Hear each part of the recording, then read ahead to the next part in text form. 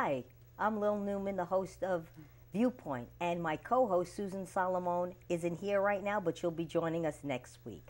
Viewpoint's mission is to bring you resources, what's going on in your community, and we do it by bringing you people that are on the front lines. And today's guest is Anne Cunningham, educational advocate. Welcome, Anne. Thanks for being here. Thank you for having me.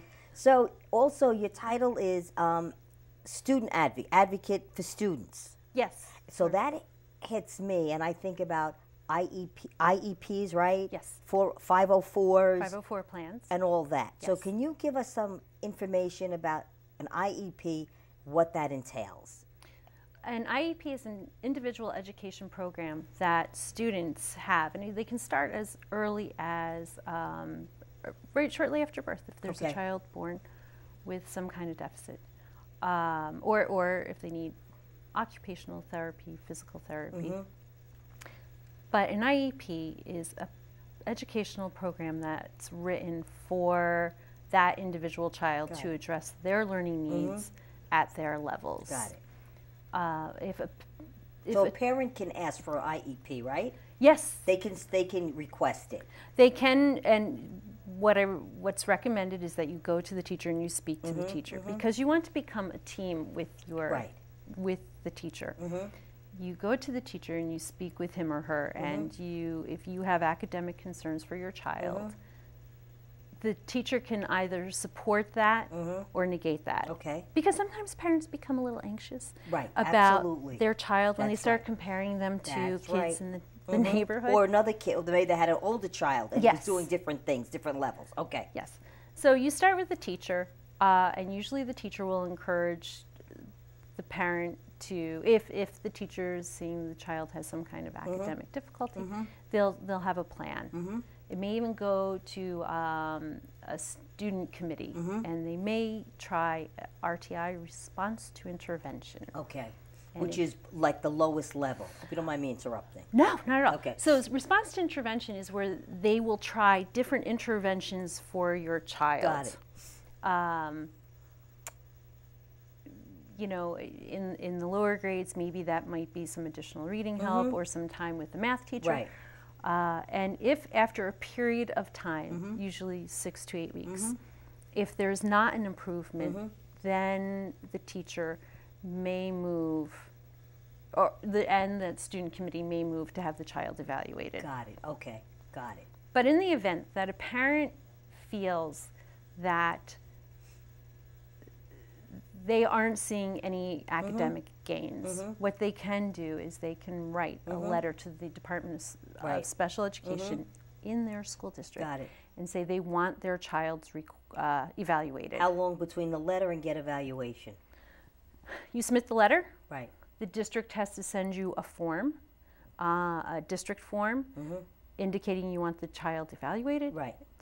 Parents, they have to get that to you within 10 days. Got it. Once that form is submitted to the school district, the child must be evaluated, and you must be sitting for a meeting to review those scores within 60 working days. Beautiful. But that does not include like the upcoming holiday break. Right, got that it. is not part of the 60 days. But at least it gives people watching the show a time frame. Yes. That they can't wait 4 or 5 months before they get a response. Now, you're not working in the schools right now. Correct. What do you do now? Because it says advocate. So tell me. I have clients that have contacted me that I advocate on their behalf. So I have had a client that children who have IEPs, they are to have annual reviews once a year. It's like the anniversary of when they qualified for special education. And there are some districts, that's federal law, by the way. That's right. Federal law. Once a year you are to have that annual review. And there are some school districts that do not adhere to that. So this particular parent kept calling and going down to the district office, and she was being ignored. So she contacted me. Got it. And then, you know, human nature is what human nature is. And once you put something on letterhead, it works. Things move very quickly. So the school just kept like not doing the annual review, but the kid was still getting services. Yes. Okay. Yes. But the mother, but it's important to follow the the guidelines, Yes. like every year. Because on an IEP, there are goals. Got it. That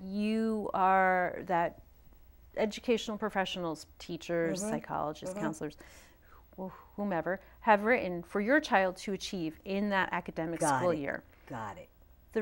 One of the reasons you have that meeting is to see if those goals have been achieved. Got it. If they are progressing towards the goal, or there is no progress, and that's a problem. Got it. Okay, and that's how you measure it. So what do people call you for? They call me when if their child is not getting a service, if they're supposed to be receiving physical therapy, occupational therapy, or speech therapy, they are not. Okay. If their child is supposed to be seeing a reading specialist in school and it's not happening, and the parent is being told their child is getting extra time with the classroom teacher. Classroom teachers are fantastic, but they may not be the reading specialist. That's right. It says reading specialist. Correct. Got it. And they will, school districts, not all. I know, and we're not picking. We're just doing the broad range. We'll try to placate parents. And when my services are retained and I go in, we have things happen very quickly because, I'm aware of the different codes. Right. I'm not a lawyer. Right. Cannot legally advise anyone. But you know. But I can remind them of codes. Right. Right. Now, do you also work with parents whose kids are being bullied and they need someone to advocate for them because maybe the school isn't doing what they feel they should be doing? Yes. And how do you do that? What do you do? So in that particular case, I would ask, my mission is to have parents who retain me no longer need my services because they are then able to communicate with school districts and the school districts are being responsive. That's it. Right. Right. So when I step in, it's a little bit of a course correction for a school district. Okay. The first thing I would do for that parent is I would ask, have you communicated with the child's teacher? Okay, how did that go? Right. It didn't go well. Have you talked to the assistant principal or the principal? How's that going? Not well. If it's not going well, then I would intercede, and I would need to know, is that child receiving special education services? What happens if they're not? Oh, I can still go in. You can still go in? Yeah, absolutely. So it sounds like like you said, you're the advocate. You're the one that the parents call as you charge in on your as the white knight with your sword. With my sword. I would like to think I go in with the where everyone recognizes my intention is for everyone to come together and see what is happening. Right. But yes, I'll go. I was going to say, but you got a sword, don't you, Missy? Well, when you need one, you need one. There you go. There you go. You're from the Bronx. Oh, my people are. Yeah.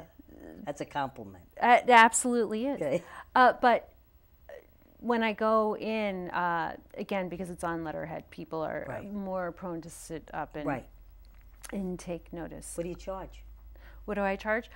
I charge on a sliding scale because everyone should have the ability to have someone advocate for them. I like that. So to have one set price would not be fair, and some people... Right. They don't have it. Right. But they need the help.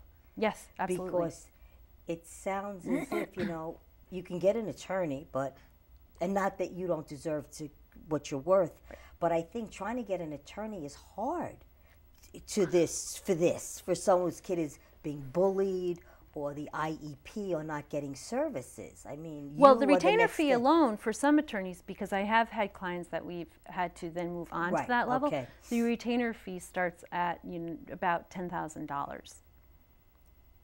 Right.